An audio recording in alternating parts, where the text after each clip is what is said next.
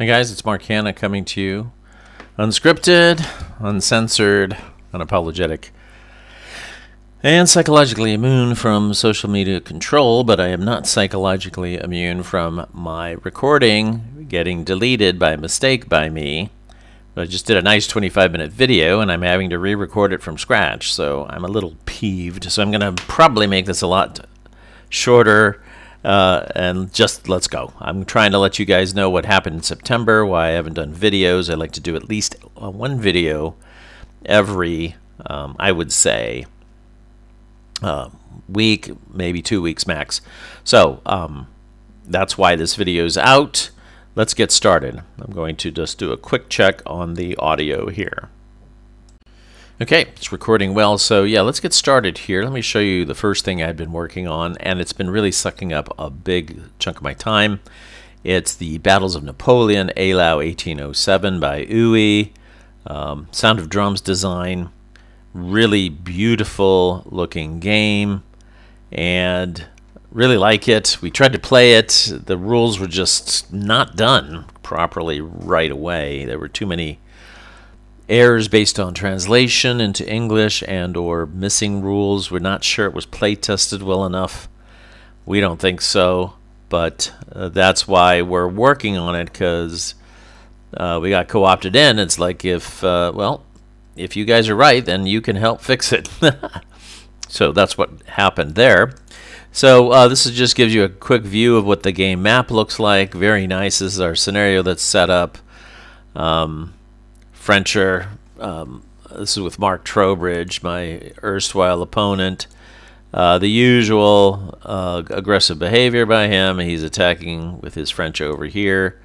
I'm pulling in closer over here, but I'm not really set up to attack. The thing is, though, we're getting to a place where we're getting to an impasse again, because we just can't seem to find a way around these rules problems. In fact, here's just a taste of what we're working on right here.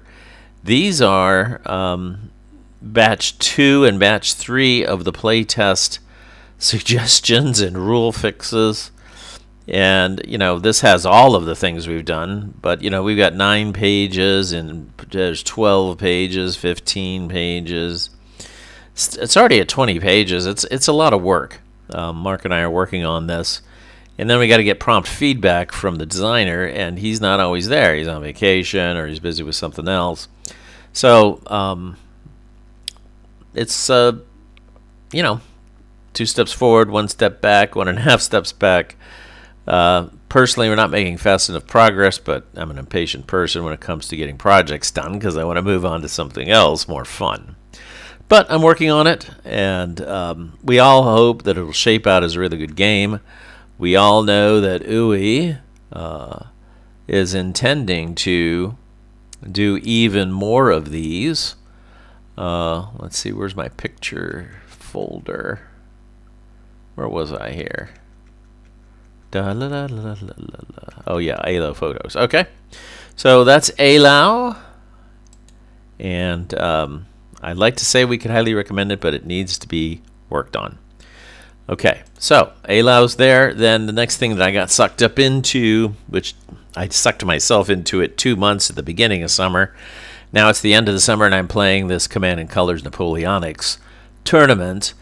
I really like this game. A lot of ASLers do too. It's a sort of a gap filler game, but still intricate, difficult to play.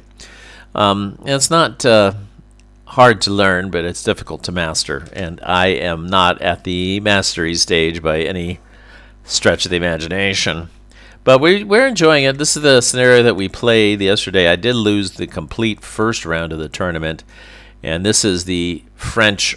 Yesterday, or last week, was the French right, or last month I should say, and I lost both scenarios. The second one badly. You flip sides in this tournament. This time I finally won one.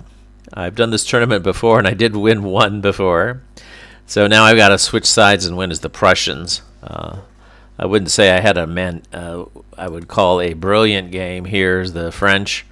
I did a lengthy charge, high casualties to take Argonne, this town. The Prussians had secured this town, and They were trying to keep me out of this town, so at the very end I was able to grab 2 here. So those, I should put circles. That means I had the majority of the town X's. That gave me 2 banners. And even though he had destroyed 8 of my units for 8 banners, I had just destroyed 7. Plus the 2 banners I got at the beginning of my turn, and I won the scenario 9-8.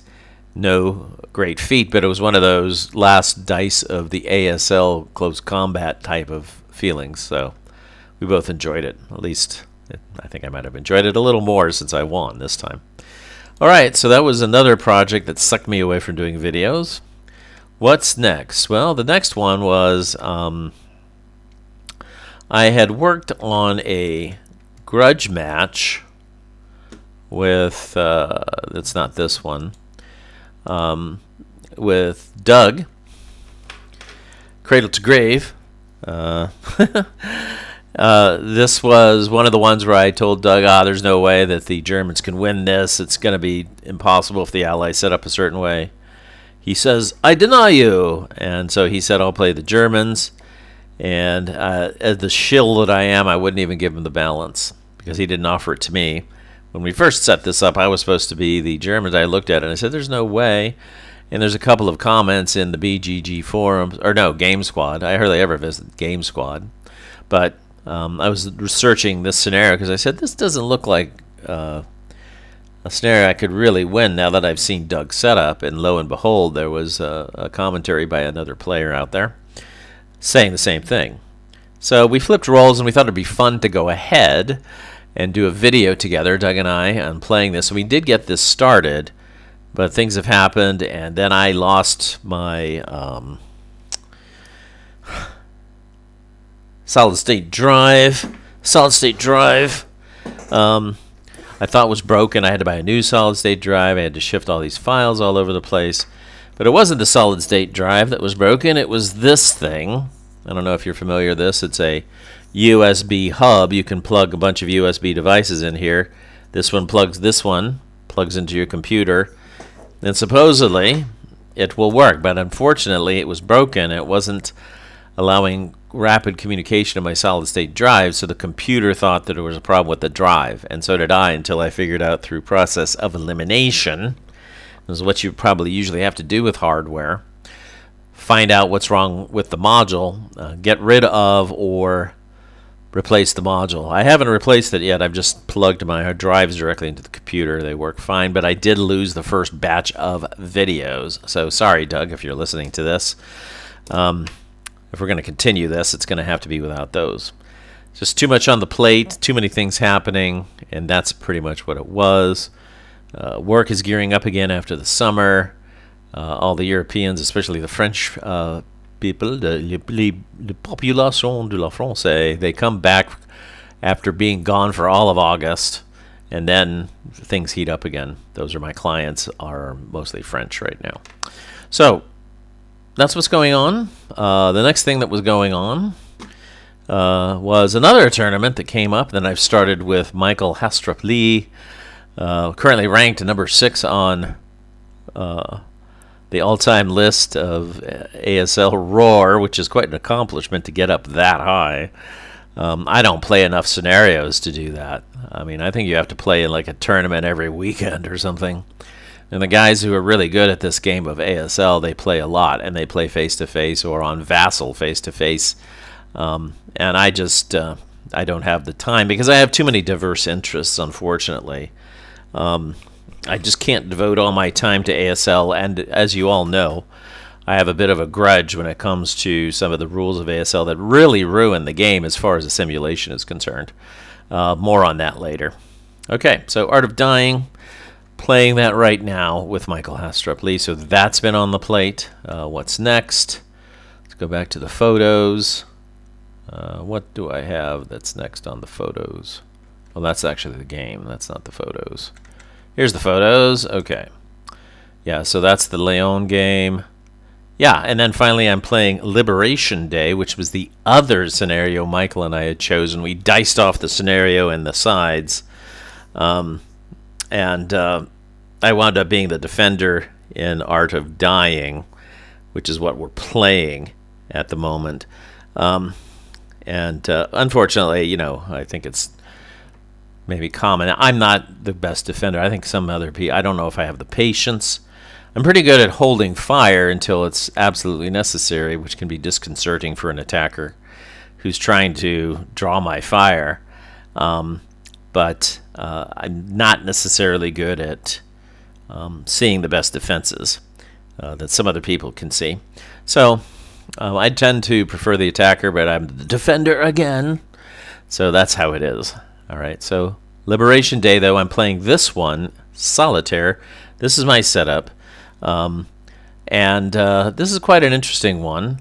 If you look at this, I will circle here. This block of buildings over here, including this one, both of those two, that's the railway station. I can't lose that, or I should say the Germans cannot lose that. And to tackle that, if they want to, there's some partisans who can zip through the woods and try to take that building complex. If they do that, they win. Okay? The other way for the Soviets to win is to take a majority, 4 out of 7 of these stone building control. What you have to, the easiest way to get control is to have a unit in a building at the same time they don't have a unit in the building.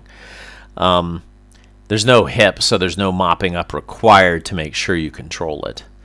The Germans have coming on up here on turn 2, they have a bunch of stuff that can come either way like that. So the Russians are probably going to put an Su-76 tank destroyer that comes on. One here and maybe one around this area, maybe here or here or here, to, you know, stop the Germans. The Germans can, you know, try to come up these roads right here. They can come this way, they can come this way. Of course, they can also support the railroad station. So there's always a question of, you know, they got 3 tanks coming in that are pretty good. Then on turn 4, the Russians get the T-34-85s coming in. So it's a good mix of a scenario, and it's also pretty short. 6 turns, great for a tournament. These scenarios for ASL are getting smaller and shorter and shorter and shorter. So anyway, I'll be doing a video on this next time. I want to do it next week. Thanks for your patience. Thanks for liking this video. Thank you for subscribing to my channel. I know I don't pursue monetization of this channel, so I'm really doing it kind of for fun and for practice on making videos. But like anything, I have so many diverse interests that I don't sink my teeth into it, so I really can't get the most that I can out of the Wondershare demo creator, which has got quite a few features that, you know, I just don't use. But that's neither here nor there as far as you're concerned. So that's it for my quick short video to replace the longer 25-minute video, which might have been a little more entertaining. But you know, this one has the information that I shared as well. So thanks a lot. See you guys. Bye.